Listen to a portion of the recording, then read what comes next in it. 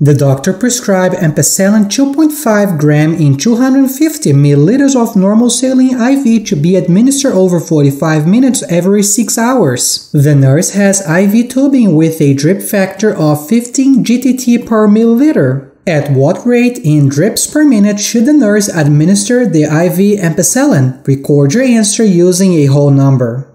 First, set up the formula: total volume times drip factor over time. Total volume is the total amount of the prescription in liquid form.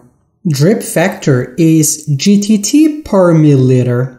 And time is how long it will take for the prescription to be administered.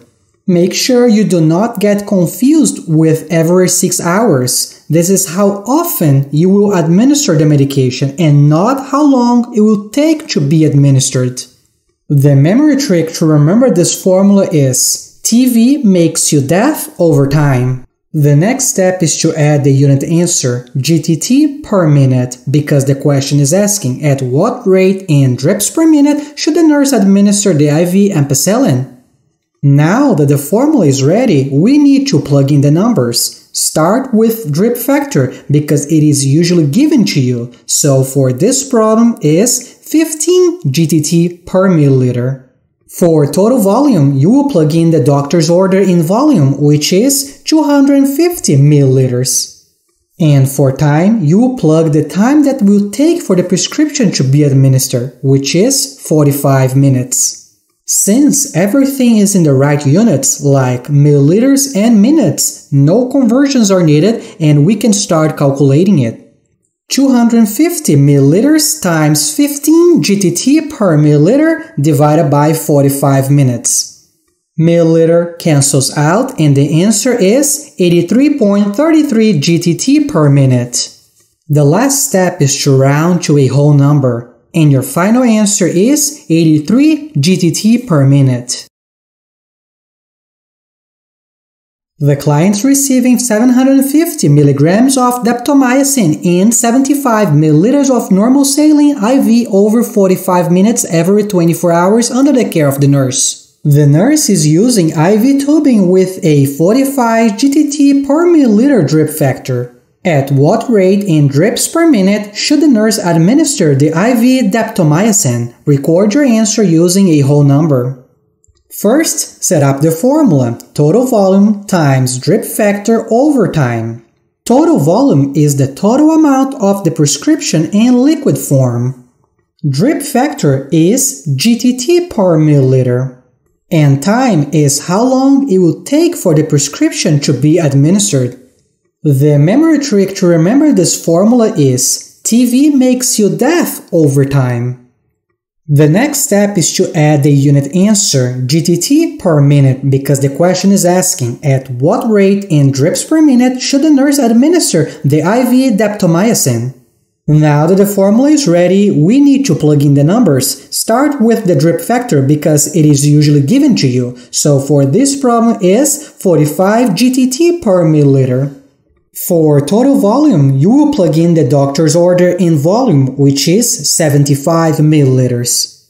And for time, you will plug the time that will take for the prescription to be administered, which is 45 minutes. Since everything is in the right units, like milliliters and minutes, no conversions are needed and we can start calculating it. 75 milliliters times 45 GTT per milliliter divided by 45 minutes. Milliliter cancels out and the answer is 75 GTT per minute. So 75 GTT per minute is the rate in drips per minute that the nurse should administer the IV daptomycin. The doctor writes the following order: infuse 2 liters of D5-half normal saline with 75 milliequivalent potassium chloride over 48 hours, reads the instruction. The drip factor is 25 GTT per milliliter. How many drops per minute will be administered? Record your answer using a whole number. First, set up the formula, total volume times drip factor over time. Total volume is the total amount of the prescription in liquid form. Drip factor is GTT per milliliter, and time is how long it will take for the prescription to be administered. The memory trick to remember this formula is TV makes you deaf over time. The next step is to add the unit answer, GTT per minute, because the question is asking how many drops per minute will be administered. Now that the formula is ready, we need to plug in the numbers. Start with drip factor because it is usually given to you. So for this problem is 25 GTT per milliliter. For total volume, you will plug in the doctor's order in volume, which is 2 liters. And for time, you will plug the time that will take for the prescription to be administered, which is 48 hours. But you will notice that we need to do some conversions. The total volume is in liters, so it needs to be converted to milliliters because the question is asking in milliliters. And the time is in hour, so it needs to be converted to minutes because the question is asking in minutes.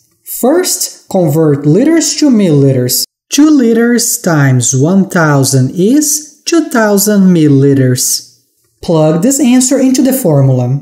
Now convert hours to minutes. 48 hours times 60 minutes, because you have 60 minutes in each hour, is 2880 minutes. Also plug this answer into the formula. Now that everything is in the right units, like milliliters and minutes, we can calculate it. 2000 milliliters times 25 GTT per milliliter divided by 2880 minutes. Milliliter cancels out and the answer is 17.36 GTT per minute. The last step is to round to a whole number and your final answer is 17 GTT per minute. So 17 drops per minute or 17 GTT per minute will be administered.